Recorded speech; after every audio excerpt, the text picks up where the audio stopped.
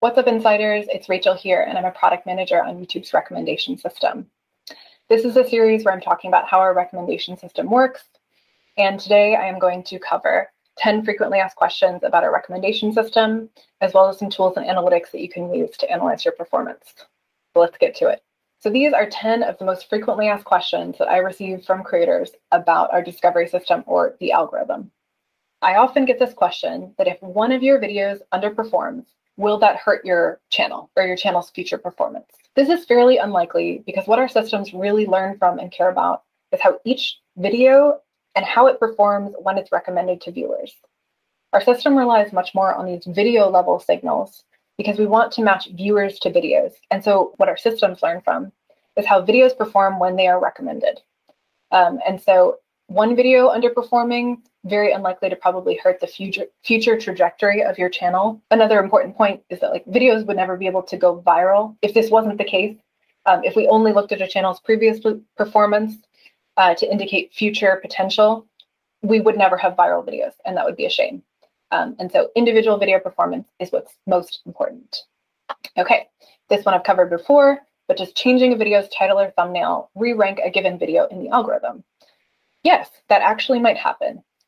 However, it's not because our systems are identifying that you've changed your title or thumbnail. It's because they're learning from how viewers interact with a video in recommendations. So if you change the way that your video looks, viewers will interact with it differently. And if you change your title and thumbnail so that more viewers click to watch, your video could rank higher and receive more impressions. If you change the way your video looks and fewer viewers choose to watch, it may rank lower. So yes, it may change your video's rank if you change the way your video looks, like your title or your thumbnail, but the act of changing it probably won't make any difference. Okay, this one I know has been controversial. We've spoken about this before, but if you take a break in uploading, will that hurt your channel performance? We absolutely encourage creators to take breaks because we found there's no correlation between break length, the days between uploads, and the change in views after that break. What that means is there's no consistent drop in viewership for channels if they take a break. That's what we were really looking for when we did this study. Do we have a bias in our systems that could potentially mean that channels will miss out if they take a break? What we found is that there is no correlation. So this is not a guarantee that a channel might not drop after you take a break. Channels may increase or decrease. And what really influences whether or not a channel takes off after they take a break is, one, what's happening with their audience in between that time span. Do their interests change? Do they start watching more of other stuff? And then the second factor is how good your content is when you come back.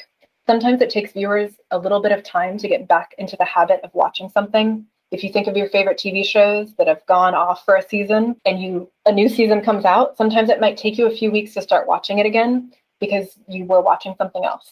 And so when you take a break, there is a lot of things happening with your audience, but most creators just cannot keep producing the same level they can without feeling burnout at some point. And so breaks are absolutely essential for your own well-being and maintaining your creativity. Your viewers will be happy if you're happy too.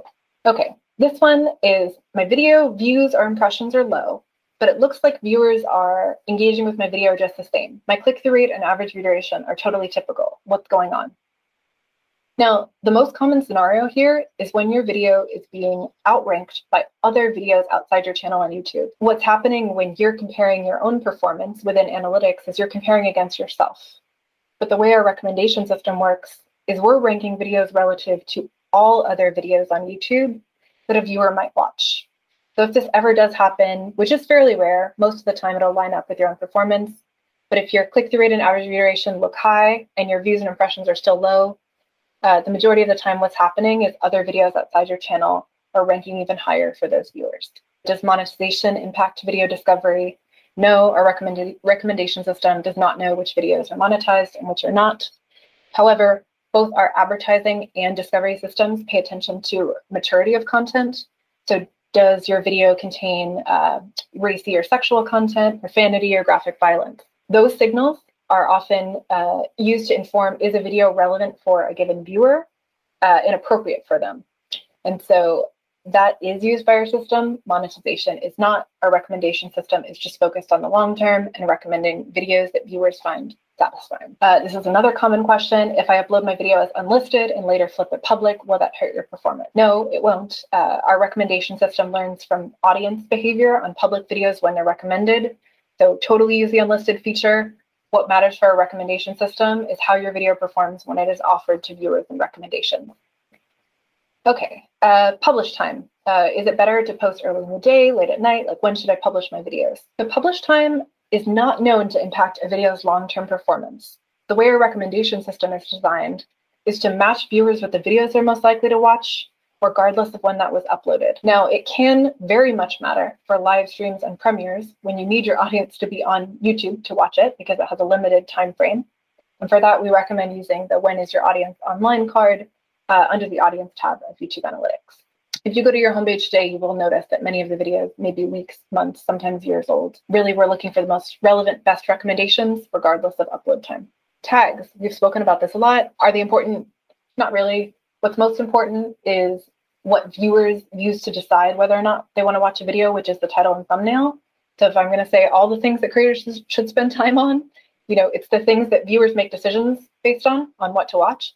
Title and thumbnail, then your description, minimal or no time on tags. We mostly use those to correct for common misspellings.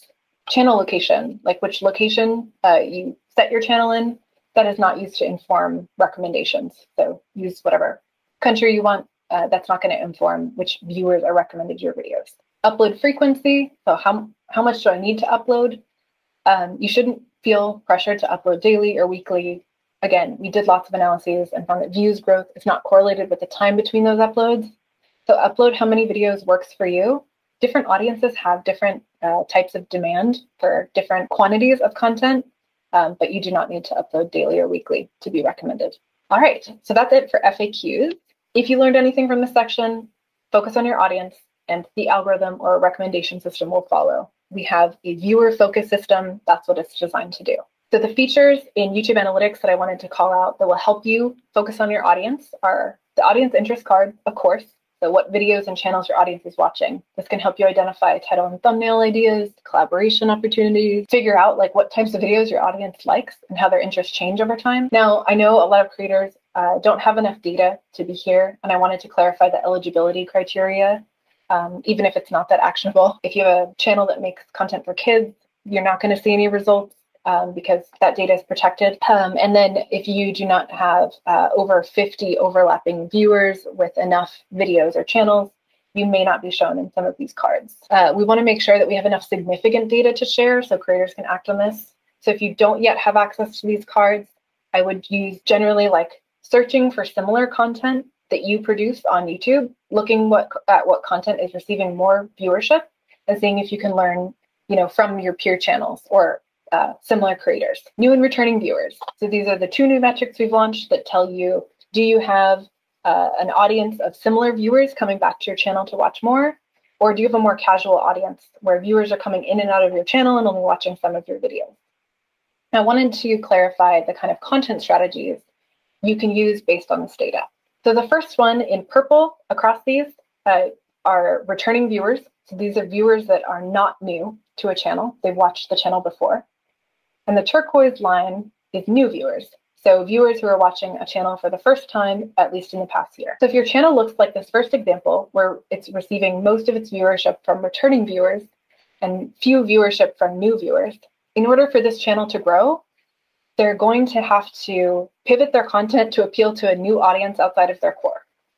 So some ways that you can do that are trying a collaboration or experimenting with a new topic or format. For example, if I'm a gardening channel, I could try some adjacent topics, like experiment with houseplants or beekeeping, because that's slightly similar to, I think my existing audience would be interested in it, but I think that branching out into those new topics might help me build a larger audience. In the middle, this is if you have a decline in returning viewers. So that purple line you can see dropped a little bit at the beginning of the chart. This often happens when you change a favorite host that may be presenting on your channel, like you have a personality that people grow to love and they watch them all the time, and then a new face shows up.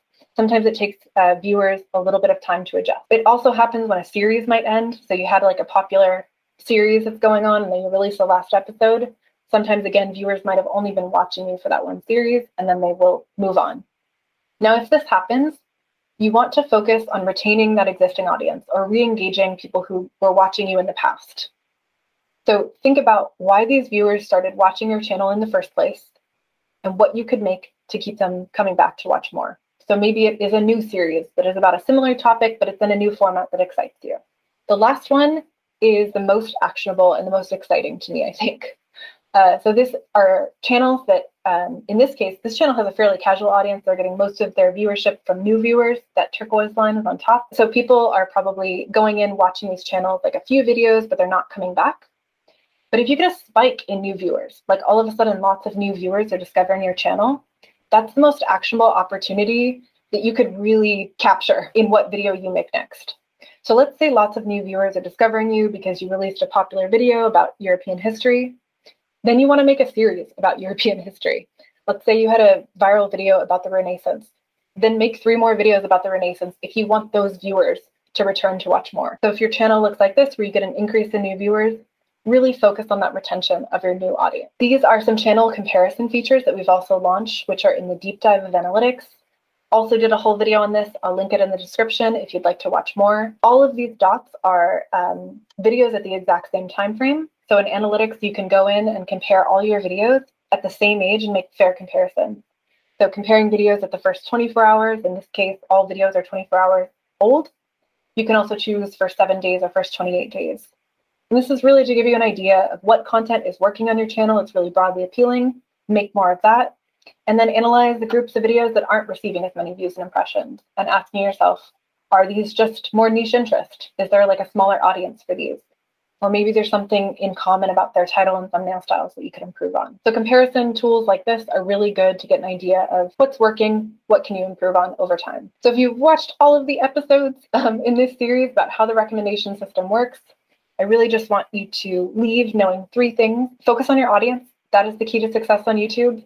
If you know what viewers like and you're adjusting your content along with their interests, recommendations and impressions will follow. The second is it's always crucial to keep experimenting over time. If you make the same thing forever, at some point, viewers' interest will change. So constant experimentation is essential to sustain your audience's interest over time. The last one is really what we just covered about new and returning viewers. It's that if you want to build an audience on YouTube, you really have to do 2 things. You have to attract new viewers and retain the ones you have. Okay, we covered a whole lot in this series, but if there are any of your questions that I did not address or answer in these videos, please drop them below and I'll try and incorporate them in future videos. So as always, keep it real.